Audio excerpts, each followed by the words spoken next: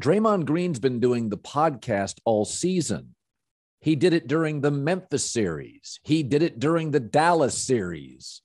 And now he's doing it against the Celtics. You think maybe it's the Celtics are the best team he's faced? The Celtics are probably harder to face than other teams because they're the best defense historically, maybe since the Chicago Bulls with MJ, Pippen, Ron Harper, and Rodman. Come on, folks, try harder. Draymond Green is realizing what everybody in the Eastern Conference did.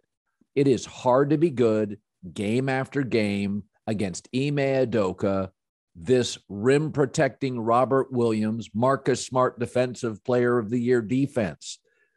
The Warriors and Draymond Green, I think, will rebound at some point in this series, but winning it, very much in doubt.